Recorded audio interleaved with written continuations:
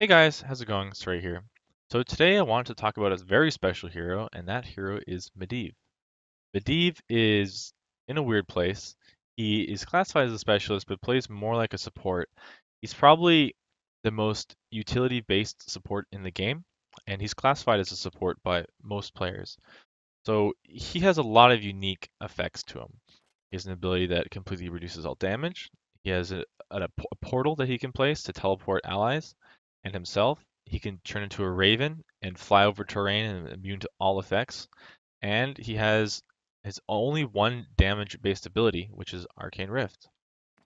So he's going to play very different to whatever you're used to playing, and his skill cap is very high. So Alarak has a high skill cap, but he's mechanically difficult to play. Now, Medivh is obviously mechanically difficult to play as well, but Medivh is also more strategically complicated to play and has a lot more depth and, complexity. And this is mostly due to when you should be using Force of Will, placing the right portals, and where you should be going with Raven form. So, what kind of comps is Medivh good in? Medivh is good in primarily against burst comps or pick comps. This is for two reasons. The main one is because Force of Will counters Burst. So it only shields for 1.5 seconds, but it prevents all damage that a hero will take.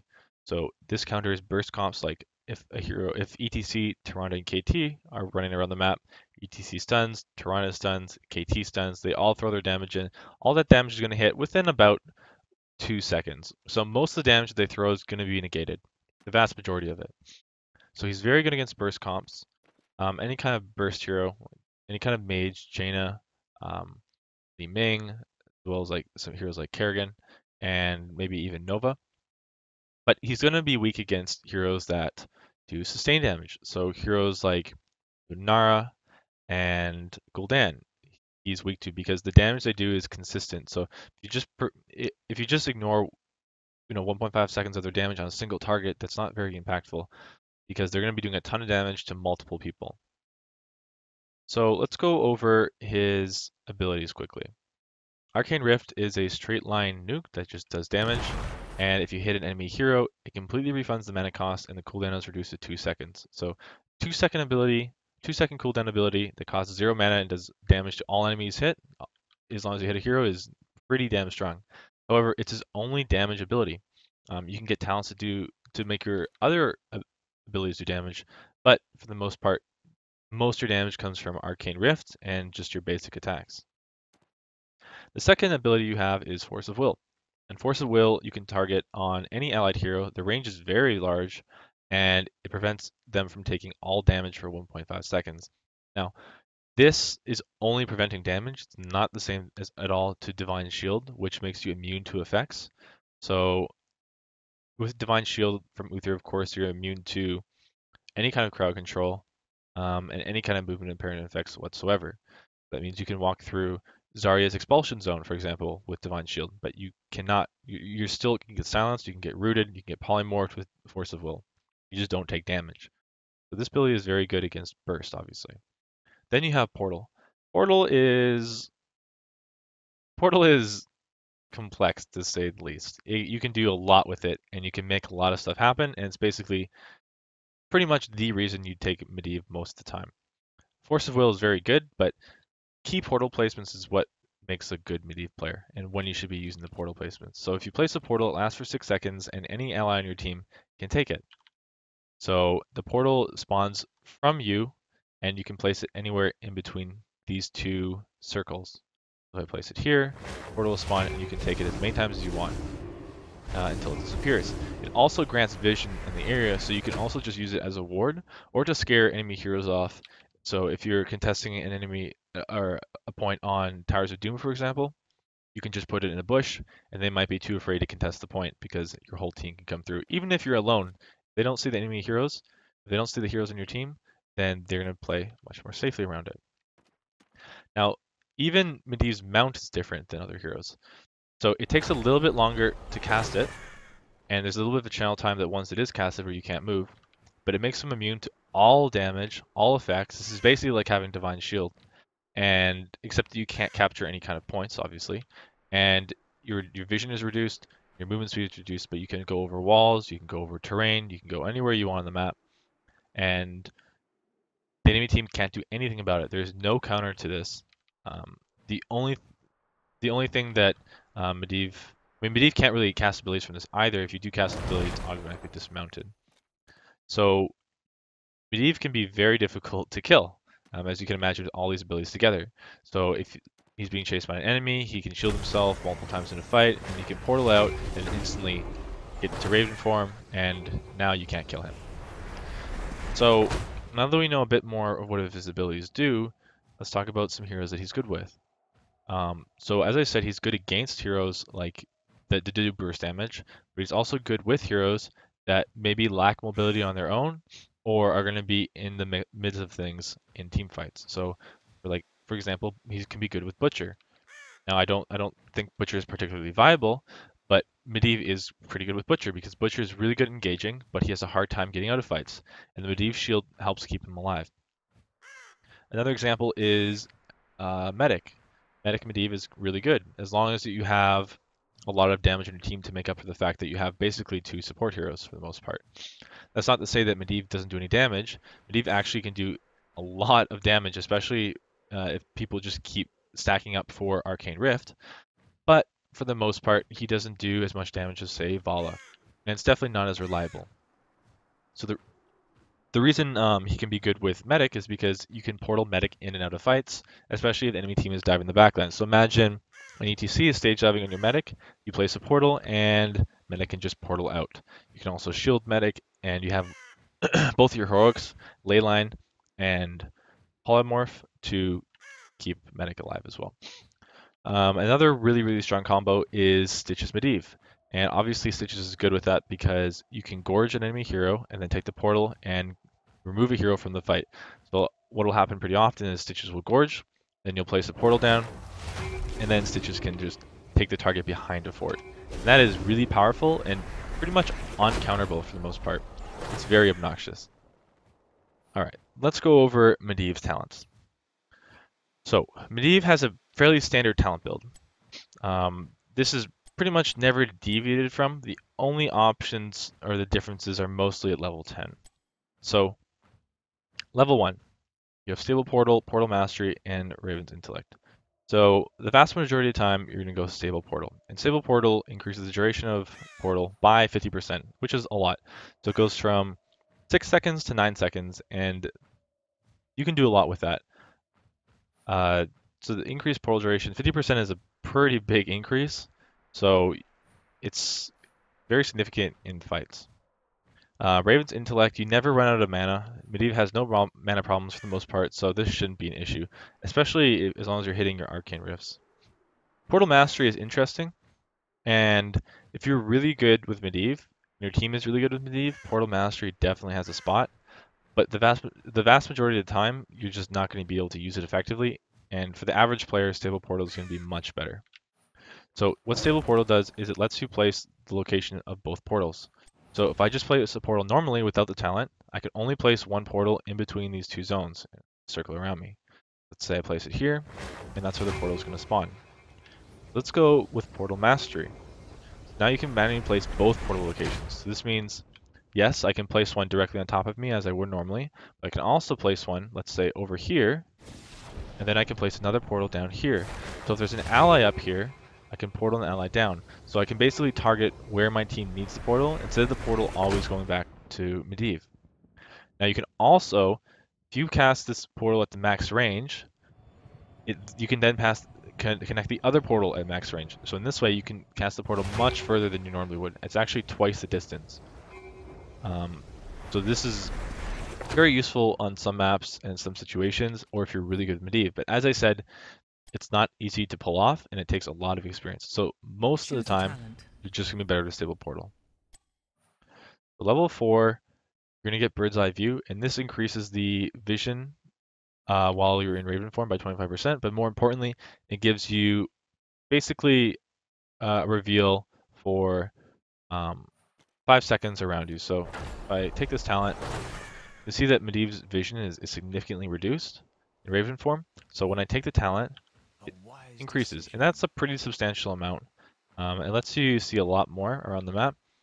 And when you activate the vision, it gives a massive area of vision. Now, this doesn't reveal, this isn't like clairvoyance where it actually reveals stealth heroes. It just provides vision in the area. So the other options you have are Dust of Appearance, which basically does the same thing, um, except that you don't have to be in the location.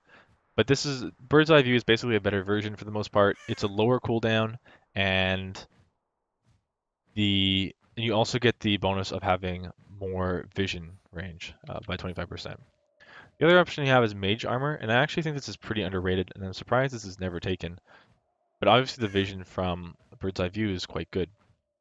So Mage Armor gives your whole team, if they take the portal, 3 charges of block, 50% block, and that's quite a lot. It's 1.5 autos for each hero that enters it. So if your whole team enters it, you're going to be reducing quite a bit of damage. But most of the time, Bird's Eye View is going to be the better option here. So level 7, you should always be taking the Master's Touch. So you have other options, but they're just not going to be as good. So all 4 options here increase the damage, increase Medivh's damage, but the Master's Touch actually kind of changes how Medivh is played. So once this is stacked up, and it's somewhat difficult to stack up, but not incredibly difficult. The thing is that it's a level 7 quest talent, so those take a little bit longer to do. But once this is stacked up, this significantly increases Medivh's damage output. It doubles his damage. Um, so the other options here, you have Arcane Charge, which just increases the damage of Arcane Rift by 30%. And you have Arcane Explosion, which is pretty good. It's going to do quite a bit of AoE damage, and you have Raven Familiar, which increases the damage when your ally enters a portal. So Raven Familiar is unreliable, and Arcane Explosion just does more damage in general. Then you compare Arcane Explosion to the Master's Touch. So I'm not going to stack it because it takes 30 stacks and it's going to take too long for the video. But try Golden Tribe mode if you haven't tried it already. And what it does here, it says it reduces the cooldown for hitting a hero by 1 second. So obviously the cooldown of Arcane Rift is 7 seconds, but it already reduces the cooldown by 5 seconds. So the cooldown is 2 seconds, and you're reducing the cooldown of Arcane Rift effectively from 2 seconds to 1 second, and you're increasing the damage. So that is a massive boost in damage, and you basically act like a machine gun with Medivh if you're hitting Arcane Rift. Now, as I said, Medivh has a high skill cap, so finishing this quest without dying and always hitting your arcane rifts really plays into how much effectiveness you're going to be getting out of the Master's Touch. So if you're a player that's new to Medivh, that's the only reason I wouldn't recommend this. But if you're going to consider playing Medivh for any length of time, you should be getting the Master's Touch, and you should be focusing on being able to stack it quickly and effectively and not dying. If you die with this, if you die one time, say you get like 25 stacks and then you die, you're not going to stack that for quite a while, and it's going to impact you in the game. So being able to stack this without dying even once is very, very important, and it's a skill that you have to learn. However, it is relatively easy to stack it once you've learned to play Medivh. Why? Well, Medivh can play very aggressively because he can take portals. He can push portal out, he can shield himself, he has Raven form. He has a lot of ways that make him very slippery and allow him to play very aggressively and get stacks very easily.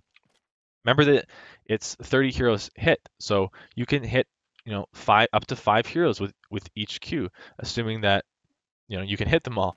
If they have Vikings, for example, you can hit even more potentially. So you can stack this fairly quickly. It's only a 2-second cooldown, and you can hit more than one enemy hero. So it shouldn't take that long to stack. Generally, you'll get it stacked by maybe level 10 to level 12 if you haven't died. So as I said, Polybomb and Leyline Seal are options you have at level 10. So by and large, the standard is Polybomb, and Polybomb is good for a variety of reasons. The biggest thing is that the cooldown is only 40 seconds. That's really low, and it's half that of Leyline Seal. And in the vast majority of games, you want to go Polybomb because Polybomb is easy to use and it's effective and has a low cooldown. So if you mess up, it's only 40 seconds. Leyline Seal is a little bit more complicated and it requires more commitment from your team. So Polybomb is going to silence. It's basically polymorphs, so they basically are silenced for 2 seconds. They can't attack, and this spreads to enemy heroes. So this is also a hard counter to some abilities. So we talked about Chen before and how strong he was, and how strong Storm Earth Fire is. And one of the best counters to Storm Earth Fire is Polybomb. So when he's Storm Earth Fire, Note the cooldown is also significantly longer on Storm with Fire than Polybomb, um, so it's totally worth trading out these abilities. Since Chen can't micro individual heroes apart the same way that the Lost Vikings can, for example, Chen's going to be stuck together with all three of his clones, and he's going to be unable to cast any abilities for the full duration of Storm with Fire until it ends and he goes back to normal form. So this hard counters Storm with Fire as it does some other abilities. It's also just a 2-second polymorph. You don't even have to spread it to nearby heroes for it to be effective. Say that, for example, your ETC lands a Stormbolt. You can just polybomb, and then you have a total of 3.25 seconds of CC. That's quite a long time, and the range is actually quite good. Um, it's fairly a good range for. It's not too short. It's definitely an ability that you don't have to be right in the midst of things to cast. So Leyline Seal is also an option, and the way that you want to look at it is the important part that you might be missing when you think of it is because it travels in a line. I'll just reset talents here. Because it travels in a line, it's going to hit some heroes before others. So you can see that it doesn't travel instantly. It takes time for it to get somewhere. So if you hit a hero at the beginning, they're going to exit the ley line before the heroes at the end. Okay, so imagine there is a hero right in front of me, and the rest of their team is behind them. Okay, so if I hit them and I hit the rest of their team, they're going to come out about 1 second earlier than the rest of their team. So that gives you time to blow the hero up when they immediately come out of leyline before their team is able to follow up. Of course, you don't have to hit the hero in the original leyline. You can just leyline away their team. You can also so leyline has a bunch of uses. You can leyline the rest of their team away while your team escapes, or you can leyline to zone their team while you focus a hero. You can use it to catch enemy heroes that are trying to run away. You can win it just in the middle of a fight to kind of reset your team. And it works similarly to VP if you just hit their whole team, whereas it gives your team time to set up. Maybe Malfurion will walk up, root the targets, and then silence. But it also can do something that you might not have thought of. It can actually steal bosses. It can steal capture points. So if you land this on an enemy hero, because it doesn't work the same way that Void Prison does, where if you Void Prison a capture point on boss, for example, then it freezes the capture point. This does not freeze the capture point. So you can actually cast it on any heroes standing on the point, and then you can just stand on the point and cap it while they're being zoned in stasis. So the reason I say that Leyline is more niche, I guess, than Polybomb is because one, it takes a lot of skill to use, and two, it requires your team to follow up. And it requires a lot of synergy from your team that you might not expect in Quick Match or Hero League. So level 13, we have some more options here. We have Quickening, Astral Projection, and Winds of Celerity.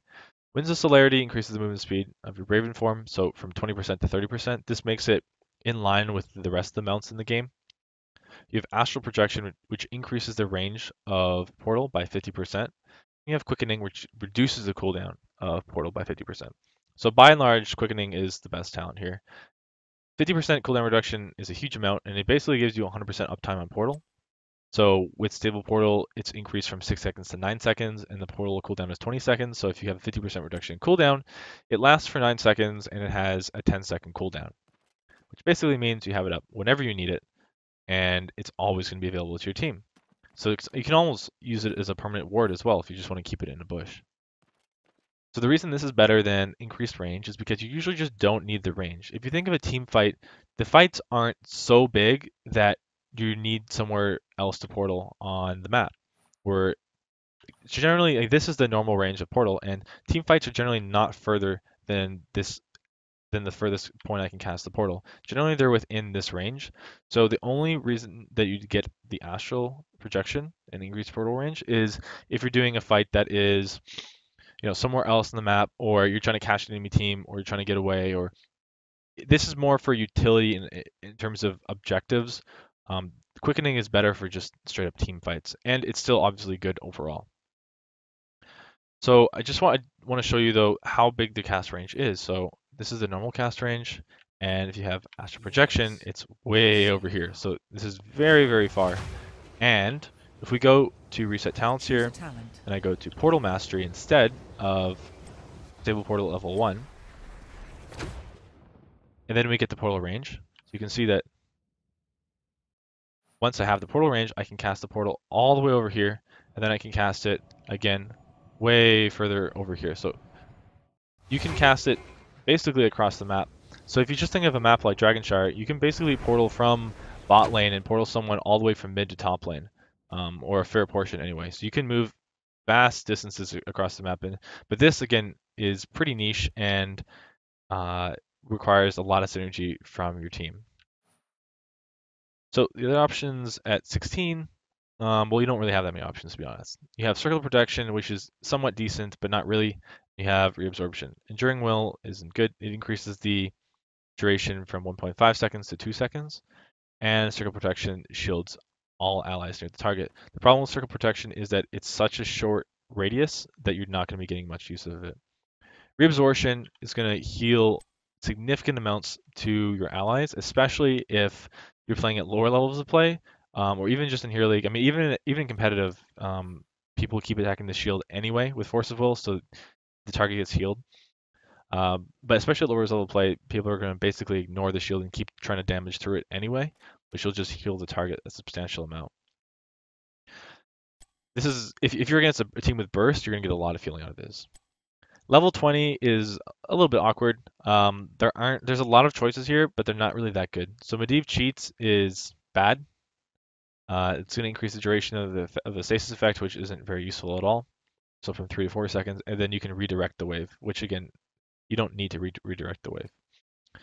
Arcane Brilliance, because they can't get hit more than once. If they could get hit more than once, it'd be different, but you're basically just trying to hit. If you haven't hit heroes in the first wave, then it's probably not going to be effective on the second wave when you redirect it. Guardians is, I mean, it just lets you instantly wave clear with your Q, and that's not too effective. I mean, you can pretty much clear them out pretty quickly anyway. I mean, a level 20 wave clear talent isn't that strong. So you have Arcane Brilliance and Invisibility, and you have Glyph of Polybomb. Glyph of Polybomb is, of course, if you take Polybomb, and it's a very unique talent. So it actually reduces the duration of Polymorph, and somehow Blizzard wants us to think that that's a buff. And indeed, it is in some situations. So if you're just trying to burst a target and you're just using Polybomb as a CC, this is not going to be a better upgrade for you. The benefit of Glyph of Polybomb is that because it explodes 1 second sooner, it's going to be a lot harder for the enemy team to get out of. And indeed, the spread radius is increased. So this is basically saying it's going to polymorph their whole team a lot more effectively, but they're going to be polymorph for a shorter duration, as long as they're not stacking for it. So this can be an option if the enemy team seems to be stacking a lot. Arcane Brilliance is generally what you're going to be taking, and that's just because it's really easy to use and it's still very effective. So you restore 200 mana, and that's quite a lot of mana. That's for the most part almost like 25-30% of mana to your team, and especially if you're trying to do like a death push or you're trying to do a sustained fight, granting mana is very, very good, and very few heroes in the game actually grant mana. I can only really think of Malfurion's Innervate. And you also grant 10% ability power, so your team does 10% more damage from abilities, which is for the most part just 10% increased damage, which is also really good. The cooldown is also relatively low at 60 seconds. The other option you have is invisibility, and invisibility could be really good, but it's also really hard to use. So in the future, when you're thinking about what talent to take here, it really depends on what you're comfortable on. But don't take Medivh Cheats, don't take Guardian, and if you're going to take Invisibility, you're probably going to want to be in columns with your team. Otherwise, it's not going to see much effectiveness.